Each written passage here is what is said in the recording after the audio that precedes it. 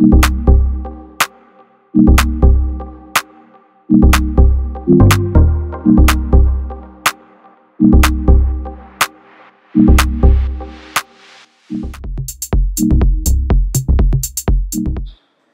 we'll start with types of set.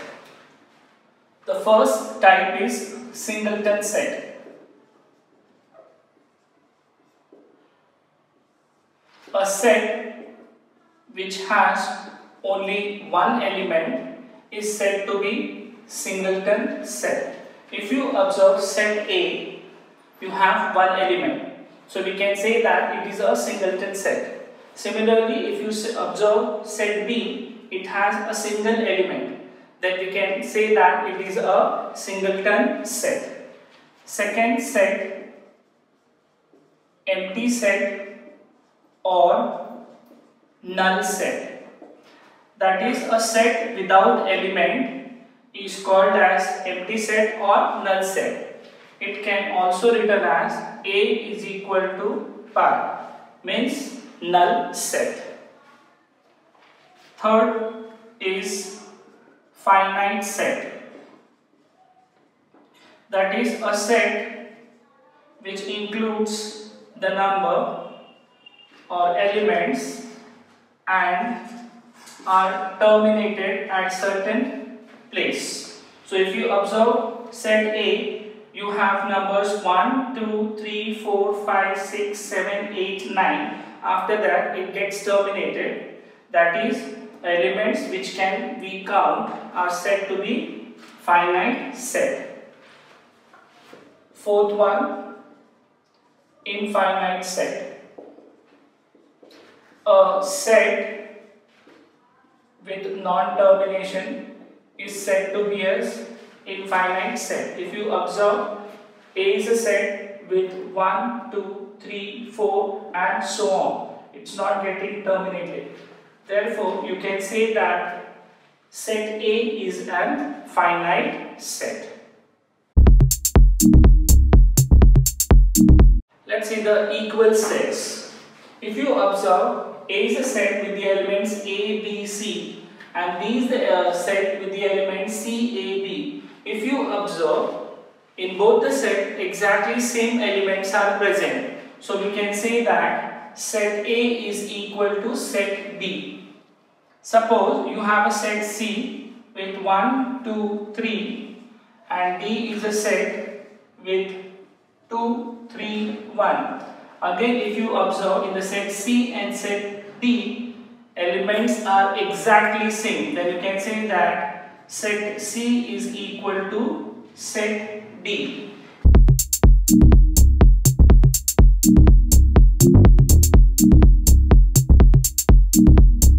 We'll start with practice set 1.2. Question number 1. Decide which of the followings are equal set and which are not. You have to justify your answer. So we have A is equal to curly bracket x such that 3x minus 1 is equal to 2 curly bracket close. B is equal to x such that x is a natural number but x is neither prime nor composite. C, x such that x belongs to natural number and x is less than 2. Now these sets are given in set builder form. So first we'll write them in listing method. So we know A is equal to curly bracket x such that 3x minus 1 is equal to 2. Here we'll consider this equation. 3x minus 1 is equal to 2. 1 when goes this side, it becomes plus. So 3x is equal to 2 plus 1. 3x is equal to 2 plus 1 is 3. X is equal to 3 upon 3. Therefore 3 ones are 1s are. So x is equal to 1. So we got A as 1. Let this be your first set. Also, if you see the second one, B is equal to, we'll write this in a listing method. It says x is a natural number but x is not prime nor composite. So natural numbers are 1, 2, 3, 4, 5, 6 and so on. A condition is x is neither prime nor composite. So only 1 is a number which is neither prime nor composite. So we will write this as statement number 2. Again, we will write the set C in listing method. So it says that x belongs to natural number. Natural number starts from 1 and it is less than 2. So less than 2 natural number will be 1. So this is my statement number 3. If you observe set A, set B and set C, exactly same elements. So we can make the conclusion from 1, 2 and 3. Set A is equal to set B is equal to set C. Question number 2. Decide whether set A and set B are equal with reason. If you see, we have A is equal to even prime number, B is equal to x such that 7x minus 1 is equal to 13. So we have to check whether the sets are equal or not. If you see, both are given in set builder form. So first we'll convert into listing method and then proceed. So A is an even prime number. What are prime numbers? Numbers which are divisible by itself other than 1. So we can write A, the even prime number is 2. So this will be your statement number 1. Also, if you see the next set, B is equal to curly bracket x is that 7x minus 1 is equal to 13. Here we need to consider this equation. So here 7x minus 1 is equal to 13. 7x is equal to 13 plus 1. Since 1 when comes this side, it becomes plus. Further, it can be written as 7x is equal to 14. X is equal to 14 upon 7. Since there is a multiplication, when this value comes this side, it becomes division. So x is equal to 7 ones are 7 twos are. So you got the value of x as 2. Therefore, B is 2. If you observe statement number 1 and statement number 2, set A and B have exactly same elements.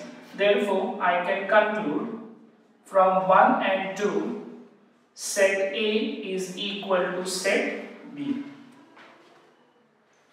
Question number 3. Which of the following sets are empty set? See the first question.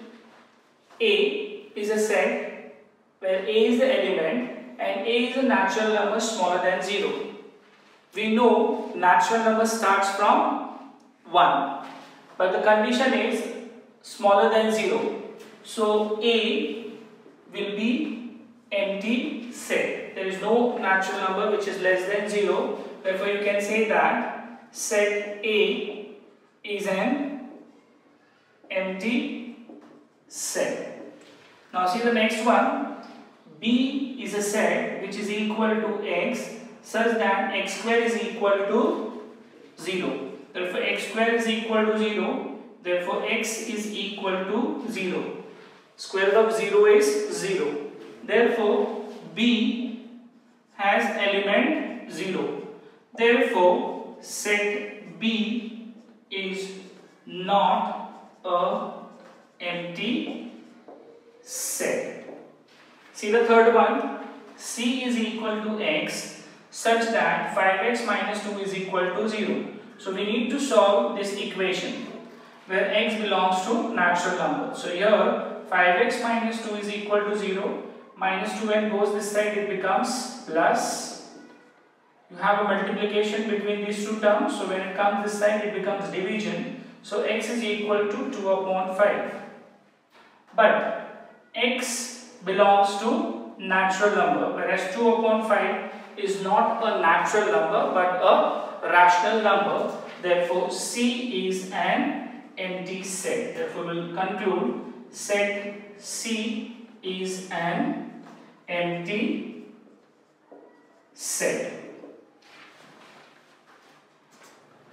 Question number 4.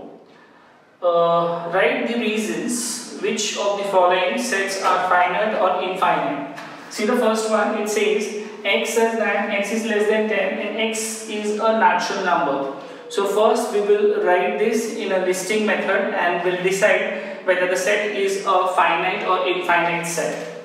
So A, x is less than 10 and these are natural numbers. Natural number starts from 1. So we'll write here 1, 2, 3, 4, 5, 6, 7, 8 and 9. Since the condition is less than 10, we'll write all the natural numbers less than 10. Therefore, we can say that set A is a finite set. Question number 2. B is equal to y such that y is less than 1 and y is an integer. What are integers? Integers are negative numbers, positive numbers including 0. Here the condition is given as it is less than minus 1. So we can write set B as dot dot dot minus 4, minus 3, minus 2. If you see you have a dot dot dot, therefore you can say that set B is infinite set. Question number 3. If you see, C is a set of students of your class 9 from your school. That means you can count the number of students in standard 9. Therefore, you can say that set C is a finite set. Similarly, we can solve the remaining sums. Question number 4 states set of people from your village. Now set of people in your village means you can count the number of person in a village as we do census after every 10 years. So it is countable. So you can say that set is a finite set. See the next one, 5th one, set of apparatus in laboratory. Since lab assistants keep and record of number of apparatus in the laboratory, you can say that this set is also a finite set. Next one is 6th question, set of whole numbers. Now set of whole numbers without the condition, then you can say that this set is an infinite set. The last one, set of rational numbers. Now set of rational numbers without condition means it is an infinite set. Thank you.